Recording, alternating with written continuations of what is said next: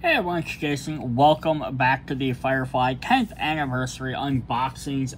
Each video we have been going through a different set of expansions that are included in there, but just in case you'd like to look at them independently or pick them up separate if you're buying them different. Today we're going to go over the Coachworks expansions, which are it's a set of two different packs that were Jetwash and Esmeralda, which are two additional ships. We're going to get some more tokens that work for each one of them, plus some new drive cores, plus some extra supply cards, which are really cool. Not a whole lot we need to go over for rules on there because they're just extra ships. I was just going to find the page that mentioned them, just in case I needed to double check any of it. But I think the only thing was the leader cards. And of course, now that I'm looking for it, I can't find it because that's how looking up stuff works, right? Blue sun, rainbow. Coachworks, yes. Yeah. So basically, what they are is they are Series 5 Fireflies, so just upgraded versions of a better drive core. So some people might choose to get these for extra stuff. It says, because the Series 5 is built on the same basic Firefly chassis, you can swap the Series 5 ship starting core drive from the core drive from available supply plans. So it's nice. You can still keep using the same cores for everything. Also, some of them are pre-equipped with a set of ship upgrades. Starting ship upgrades have prices listed on them. During the game step, if you start the ship with starting upgrades, you must pay the costs. So this is the difference. They do get some extra upgrades. They have a couple of different stuff than the regular Fireflies do from the base game, but you're going to end up starting with less money. So it's kind of a give or take on which way you'd like to go. And that's because then I have some mention just how each one works. And we'll get into those when we get there. So the first thing I want to go over was, in this, the 10th anniversary set, it is listed as being part of the main core set because it's a one of the older model Fireflies, same as the rest of them.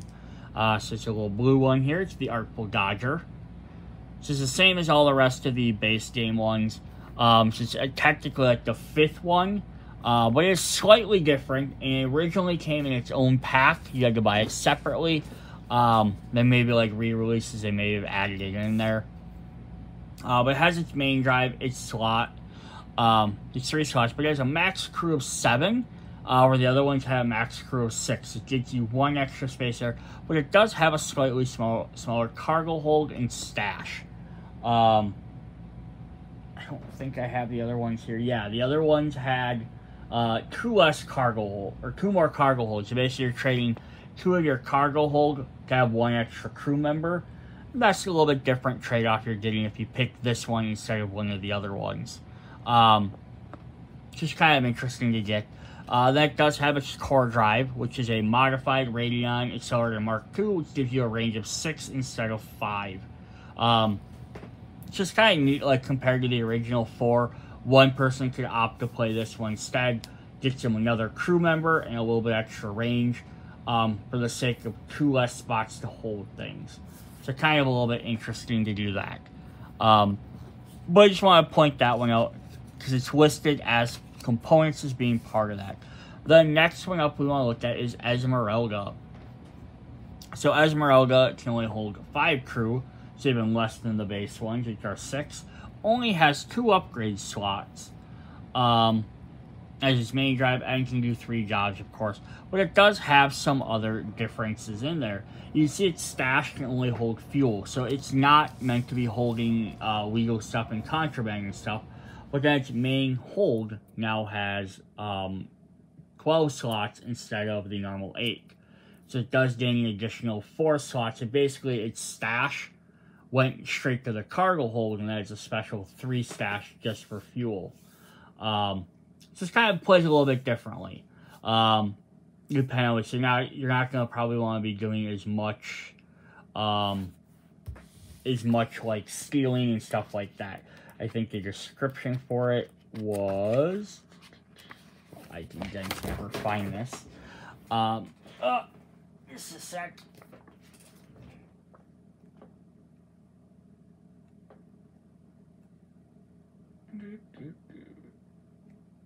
Alright, yes. The Esmeralda is a dedicated transport vessel that affords passengers with maximum comfort, protects fugitives as mobile refuge, and is equipped with 2 starting upgrades. So it does have a special rule here. Fugitives on board cannot be seized by Alliance. So you can put them in there, you just don't have to hide them in the cargo stash, which is kind of nice.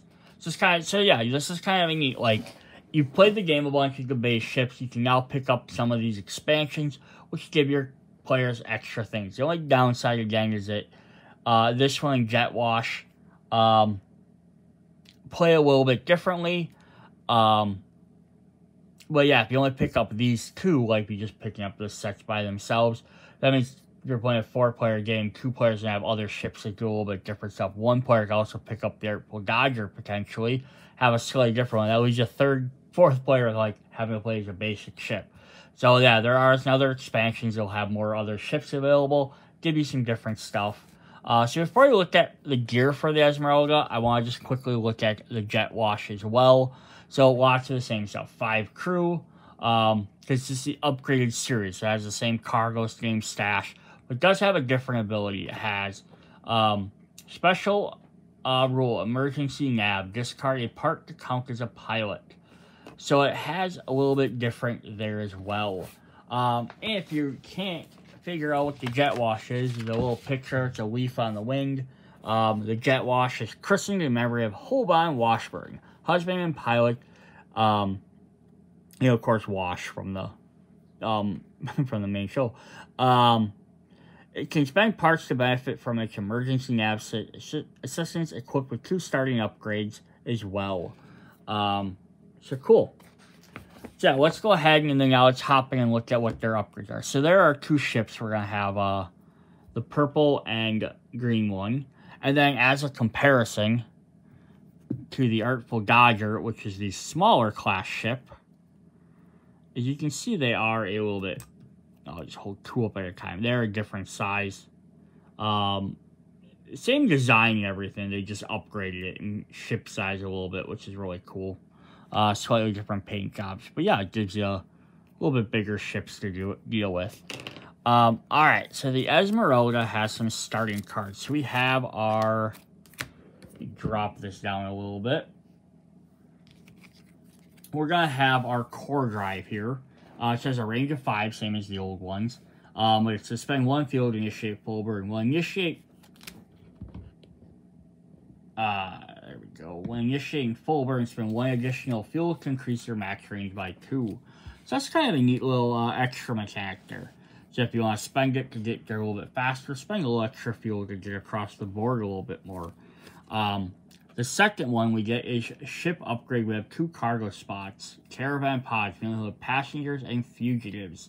Plus 1 of the ship's max crews. Now you can upgrade it to 6. And then you can hold 2 extra things that can be passengers or fugitives, which are kind of nice. But it does cost you $400 right off the bat to have this. Now, later on, you can obviously get rid of your upgrades. You only have 2 slots.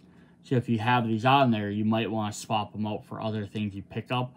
But again, you might not have to then spend money buying other upgrades as you go along. The other one, which of course is always have the blue backs on there, is the ship upgrade, the full mess deck. You can, through your fly action, may discard cargo or contraband to remove disgruntled from all your crew. Yes, it costs $800 to basically start this.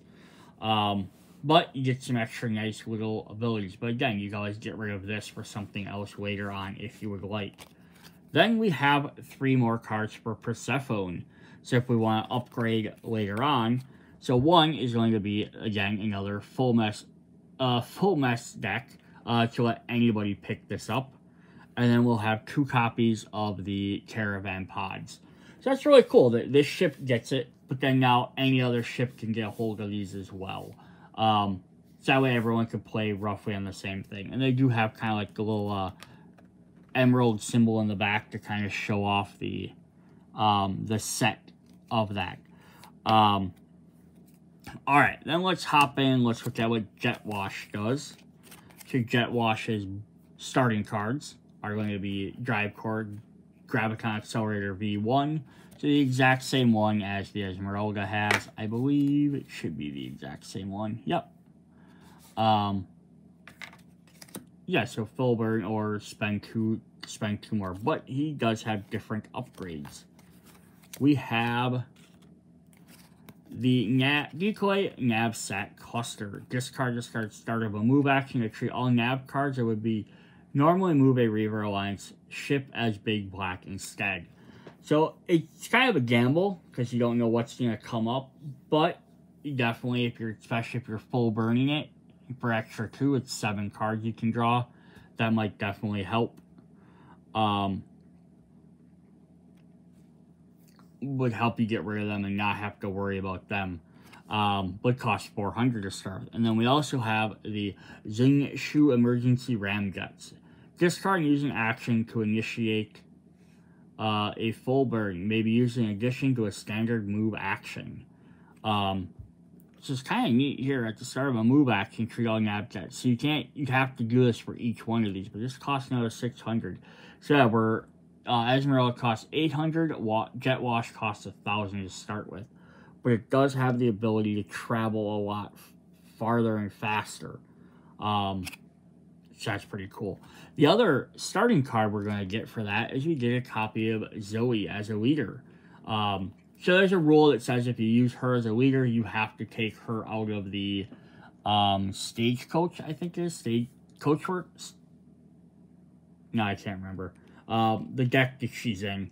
Yeah, so you have to take her out, so you can't have her. You can't have a character as both a leader and as a crew in a deck, so you can't get them at the same time. Alternative, I'd say if you don't want to hunt her down in the deck, if she ever pops up, at that point remove her and just draw a new card. Rather than have to dig through a deck the entire time, because she might never come up, but it's not really an issue. This is cool. She can start her off as a leader as well. She has 3 fighting, loyalty. Soldiers in your crew do not become disgruntled if they are not paid cut of their successful job and may carry 2 gears. So she's pretty powerful. So load her up with soldiers, have her do fighting jobs, and carry a bunch of gear. Definitely cool. Then we get 2 upgrade cards for the Space Bazaar, which are our emergency ramjets and our nav sat cluster. So again, anyone can get a copy of these 2 cards as well. So it's definitely cool.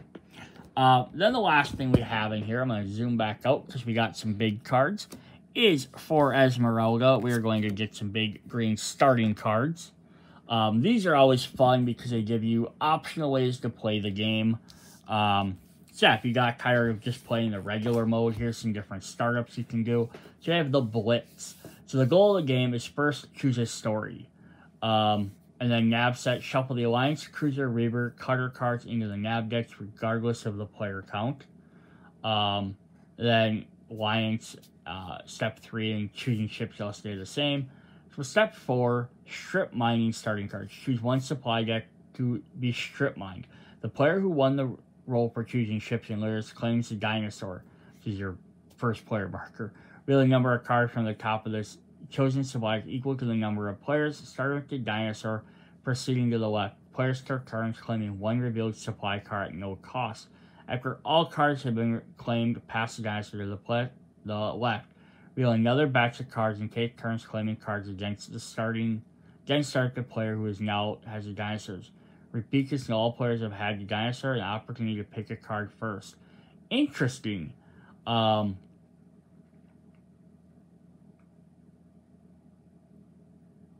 Yeah, so you're going to choose a supply deck, and you're going to basically, like, run through. If you have 4 players, each player is going to get 4 cards out of it. That's kind of cool. And then priming the pump, double dip. For the top 6 cards of each supply deck, place all revealed cards in their discard piles. So it's kind of a neat way to, like, play around with it. So everyone's going to get a bunch of cards to start with, which is very helpful. But it's also going to make that one location not nearly as good. Later on, you'll have 4 cards, or so how many have players out of there. Then we also get a new story card. We have Down and Out. So we have a new setup and job we can play here. So place one job from each contact face up on its deck. These face up jobs form a shared hand of inactive jobs for everyone may use. All players start with a warrant token. In this game, players do not have their own hand of jobs. Deal actions will only be used from the buys. In this game, players do not have their own hand of job cards. Deal action cards may only be used to buy from or sell to contacts. You mark a face-up job in the contact decks. When you start a working job, claim it and place it up in your active job as normal. Replace that job with another from another deck. So there's always one face-up on each contact deck. Interesting.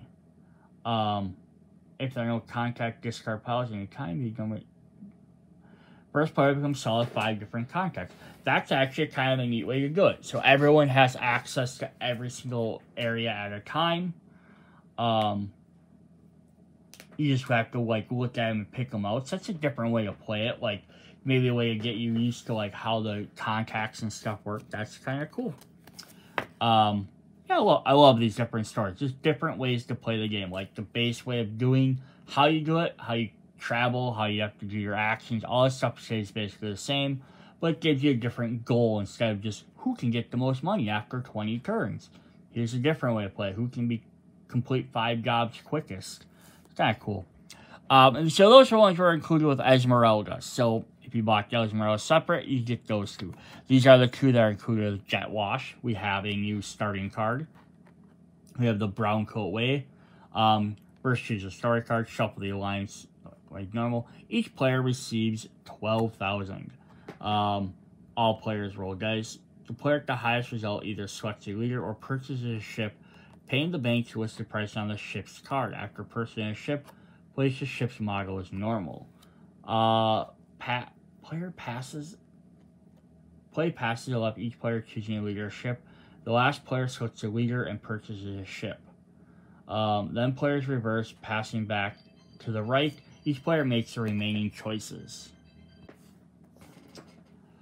Players do not receive free starting fuel or parts once all players have purchased a ship and choose a leader. Everyone may buy fuel and parts. Do not take starting jobs. Interesting. So, yeah, this is kind of saying here, you start with all this money, and then each player just to kind of go through and pick their leader or ship, and then go back the other way and pick the opposite thing, so that at the end, everyone gets an option. So, hey, I really want to play as this guy, or I want this ship. You kind of decide what you want. And then, yeah, you buy everything to start with. And you're going to start with very, very little money to begin with. So, it kind of starts you off the way, like, kind of the show starts, right? Well, not exactly, but like how it would start that way. That's kind of cool. And then our story is where the wind takes us. Set up each player draws 3 jobs from the contact deck to their choice. Places a gold token at the jobs. Drop off target destination sectors. In the games with 3 or fewer players, draw 4 cards. Return all the jobs to their contact deck and reshuffle the decks. Do not deal starting jobs. Anytime players successfully complete any job in a sector of the gold token, they may claim that gold token. Interesting. First player in 3 gold tokens wins. Cool. That's kind of a neat way to do it too. Like, right, instead of like the other one, Esmeralda, we had to complete 5 different jobs from each different thing. This, you're trying to complete jobs from different areas. So it's kind of more of a luck of the draw as well. Because some contacts might go for certain areas versus others. I draws 3 jobs from a contact deck of their choice and places a gold token on that jobs. It's just interesting that has each player do it, like, where it could have just said, like, I guess, like, I don't know why it wouldn't just said reveal, 3 jobs from each one and place it there, and then put the tokens down. So it doesn't matter if the players are drawing them, because then they put them all back anyhow, right? Interesting, though. Maybe it's just so that way everyone feels like they're interacting with the game. Not really sure. Alright, that's what we have for the Coachworks expansions.